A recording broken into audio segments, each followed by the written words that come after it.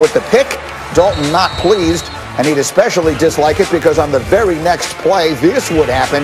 Miles Boykin made just one catch on the night, but he'd make it count. Stays on his feet and gets in for the score, 14-10 in favor of the Ravens. Third quarter now, Ravens still up 17-10. They ran the ball for 294 yards last night, and then Lamar had this dime to Hollywood Brown in the corner of the end zone for the touchdown that put it out of reach. 34-17 in favor of the Ravens. That's how it goes last night as the weekend in the NFL comes to a finish. So the Ravens are a team that they could get dangerous, right? It feels like they are a team that could become dangerous as time goes forward. There are a lot of teams in the AFC that don't lead divisions right now that you could see becoming dangerous going forward. The Browns, Ravens, Dolphins, Colts, maybe the Raiders. Let's go around the horn here as we take a look at the AFC playoff picture at this point and see which of you guys, if I were to tell you that one of these non-division leaders is ready to make a deep postseason run this year, Ryan Clark, which one would it be? You know what? This is hard for me to say, being a Pittsburgh Steelers fan and just not necessarily believing in this team all year, but it's the Cleveland Browns. The Cleveland Browns are now playing very similar to what we saw the Tennessee Titans last year. They believe in their run game. We've seen at least last week that Baker Mayfield, if given the opportunities, if the wide open wide receivers are dialed up, that he can have the accuracy and the streaky playmaking that allows this team to be explosive in the play action pass game. And we also saw that defensively, especially with Myles Garrett up front, that they can come up with big stops and turnovers to help this offense win. And when you're 9-3, when you've beaten the Colts, when you've beaten the Tennessee Titans, and now have an opportunity to go up against the Baltimore Ravens, the Cleveland Browns have a chance to set themselves up very well heading into the playoffs. I like that pick. Dominique, how about you? Yeah, I'm going to have to stick in the same division and stick with the Ravens. And I think the Browns are a good choice, but it feels like... Oh, my God. It feels like to me that we are giving my man Baker more credit than he deserves. Off this last week, a blowout, he had a bunch of numbers. But, I mean, it's not like he was doing difficult things in that moment. I think in tough situations, the fact that the Ravens have a defense that you can rely on, and an offense that can reach the highest heights and also is pretty bad sometimes. I think that is much scarier to most teams. Would you rather face Lamar Jackson in that Ravens defense, or would you rather face, I guess, Myles Garrett and Baker Mayfield? I feel like it's you'd rather face the Browns than the Ravens, in my opinion. Ryan, obviously the skepticism is there. Desmond Howard, who you got? I'm going to be the tiebreaker, and I'm going with the Cleveland Browns. I like the way Baker Mayfield is playing right now. And when Baker was in college, born and raised in Cleveland, baby. But when Mayfield was in college, what made him special was he was a streaky guy. And I tell you what, once he gets hot, there's no stopping Baker Mayfield. And both teams, the Ravens and the Browns, both have tremendous rushing attacks. But, guys, if you really had to put the ball in one quarterback's hands in the fourth quarter late in the game, and he had to surgically execute a drive about 80 yards by throwing the ball, I would rather go with Baker Mayfield than Lamar Jackson. Now, Lamar, if he's able to run and do all that stuff, he's great. But if you're telling me that he has to execute some passes with some accuracy, 80 yards, with less than a minute left in the game, I'm going Baker Mayfield, so I'm going with the Cleveland Browns. And because Myles Garrett, he can wreck any offense's day. Like I said, my pick is Cleveland. Put it up there because I'm going to cede my time to Dominique. I like that look on his face. Go ahead. Oh, I don't need much time. Monday night, ESPN, 8:05. We don't got to talk about it. We don't got to argue. We'll see what happens then.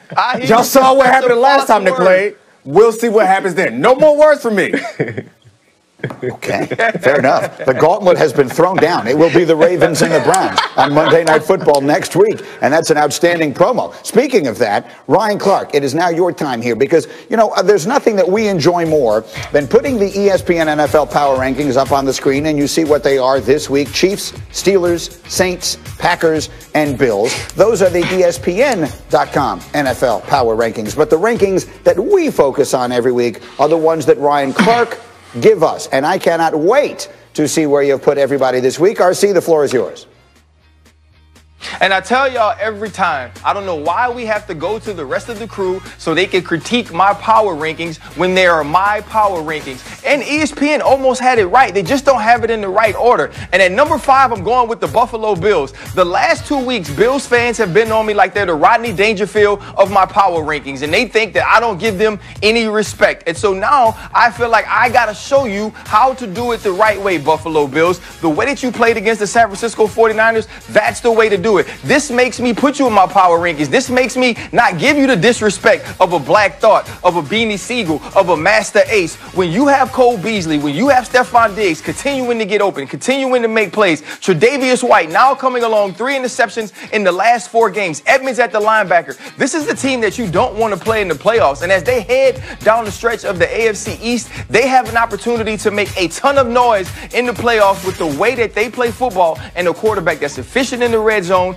and tough to stop inside and outside the pocket. At number 4, I'm going with the Green Bay Packers. Why? Aaron Jones, Aaron Rodgers. The only thing that can make this offense better is if they had Aaron Neville singing before every game. Yeah, shout out to the NO. Aaron Rodgers is playing absolutely out of his mind. He's playing at an MVP level, a level we haven't seen since 2016, 2014, when we thought he was the best we'd ever seen play this game. And look at what the things that Aaron Jones can do. 77-yard touchdown last week to seal the game, catching the ball out of the backfield. Obviously, we know who Devontae Adams is and what he can do.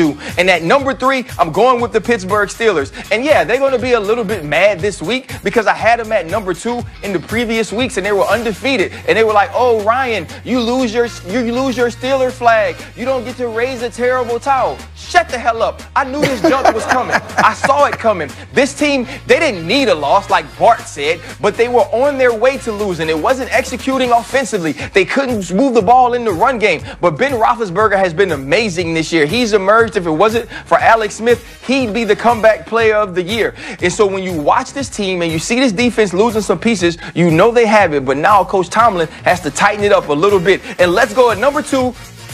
It's the Kansas City Chiefs. And I know ORC all year. Patrick Mahomes. You think Patrick Mahomes is the GOAT? He can do anything. He can. Patrick Mahomes is like a great Bible verse. I can do all things through Patrick Mahomes that strengthens me. And that's how the Kansas City Chiefs roll. If it gets tight, if it's in the end of the game, if it's a 2-point type situation, if it's a 4-minute type situation, we're putting the ball in Patty's hands and we are going to win. And on the other side, like I tell y'all, every week the landlord is ruling.